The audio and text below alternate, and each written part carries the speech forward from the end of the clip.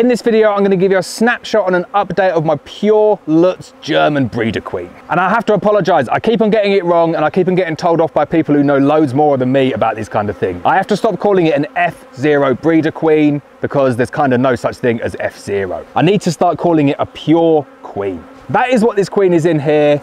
It's bred by Lutz Eggert in Germany, and this is a pure queen because the drones have been controlled. The offspring from this pure queen will be an F1 and then so on down to F2, F3, F4. I always thought the one back you could call it F0, but people who know way better than me have told me no, you've got to stop using F0. That's not technically correct. You need to call it a pure queen. So there we go, F0 breeder queens no more, and I'm not even allowed to call them breeder queens. This is a pure queen that I'm going to take some F1 daughters from. I am really impressed with how this colony is getting on. So I need to give you a little bit of a backstory.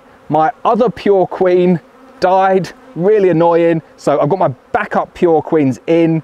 Really happy that I bought those additional queens because it gives me the ability to move from queen to queen to make sure I've got some good stock to take some grafts from. But also there's a further backstory with this nuke. So I've transported this one up here along with all of the other nukes for sale. And I brought it up here because I've got two pure Danish Buckfast queens behind you there. And I'm actually going to do my grafting in this apiary, and then I'm going to take the queens off to another apiary where I'm going to flood it with drones and I'm going to do my mating in that apiary. But this queen here, unbelievable performance so far. I overwintered it in a 6-frame nuke, and when I went to go and check on my other pure queen and realised that she died, this one had no room whatsoever. So I decided to give it some more space. I put on an additional 6 frames because I was worried about it swarming. Now at this point I wasn't sure that my other pure queen was dead, and this one here is a 2021 queen. So I'm going to run this colony here as like a production colony this year, just to test it, just to make sure it's good before I start making many grafts from it. I will run some grafts from it this year, but I'm not looking to limit the size of this colony because I want to test that queen at least for 1 year, maybe for 2 years before I deem it to be a decent enough queen to breed from. So this queen in here was on 6 frames going over winter. I put another 6 frames on top of it. I came back 1 week later and they had doubled in size. So instead of being over just 6 frames with brood in all stages, they'd gone up to 12 frames and it was brood in all stages across 11 or 12 of them. So I put another extension box on top, so 6 over 6 over 6. I came back a week later and she had done exactly the same thing, and I counted 16 frames of brood. We're not even to the middle of April yet. And this colony here, this purebred German Buckfast queen, was over 16 frames of national brood. So I'm really happy with the performance so far. I brought her up here though just because I want to keep all of those pure queens together, just to make it easy for me to take any grafts from it.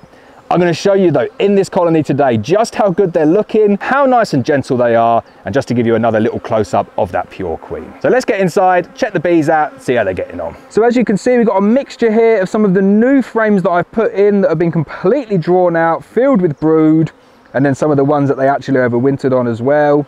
Amazing to see the differences in colour, just from the ones that are say 12 months old to the ones that are completely new. And what's really nice about this colony, same as my other pure queen, is they are so gentle, so calm. I'm not doing this one without a veil because I've got so many nukes up here today and it is a mega flying day, so they're just getting stuck in my hair and stinging me. But this one here, couldn't ask for nice calmer bees. I'll pull out a couple of frames now, show you what that brood pattern's looking like, show you the queen, and then we'll close them back up and let them get on with it. One thing I need to do with this colony, now that I've moved it, is I need to give them a little feed. Just going to give them a little trickle in that feeder there, because they are running a little bit low on stores. And then within a few days, once they've taken those stores down, I'm going to upgrade them into a full-size colony, and then we'll let them have the 2022 season to see what they can do. So you can just see when you're lifting out the frames there, the bees don't want to fly up at you. Really nice, calm, gentle bees. This is one of the old frames there. I'll do a couple of close-ups. Always keen to find the queen before I start messing around. Want to isolate that queen, definitely don't want to damage another pure queen. So there she is, really good looking queen. You can see the bees are very calm on the comb, very attentive of that queen there. Just going to put her off to one side, but this is a new frame that has been completely drawn out, filled, and they've capped over some stores in the matter of about a week. And that's the queen. So she is a very nice looking 2021 pure mated queen. Hopefully going into 22 and 23, she will be the mother of lots of F1 daughters. So another trait that I really like about this Buckfast queen and her offspring is that they are gathering a huge amount of pollen. Always like to see that because it means that you've got the ability to have real expansive growth. They're not going to go out and get lots of pollen, and you're not going to get the protein to rear all of that brood. She has already proven that they want to have a very, very big brood nest. 16 frames of brood in a triple nuke around the 10th of April is bonkers, and they've done that by going out and foraging lots and lots of early pollen. So you can see it in there, that is pretty much a whole frame of pollen. Going to be very nice as well for pinching these frames when it comes to doing some queen rearing. This one here, really good example of a nice frame that you can use for rearing queens. And then the final frame that I'm going to show you here, this is a frame that was put into this colony a couple of weeks ago now, completely drawn out, completely capped over, really nice brood pattern. You can see how pure the bees are here. There's not ones that are very light and some that are very dark. Very, very small amount of variation in them. So I wouldn't give them a perfect score in terms of their homogeneous nature. I was speaking to a queen breeder the other day and he was saying that they use a 4-point system, with 4 being the absolute best. And this is one of the things that they look for, is how pure the offspring are. And I would say in here, you're maybe at a 4, but if not, you're down at a 3. Seeing a tiny little bit of variation between the bees in terms of their colour, but pretty good. I'm happy with them. Nice brood pattern, nice gentle colony. Queen's looking really good.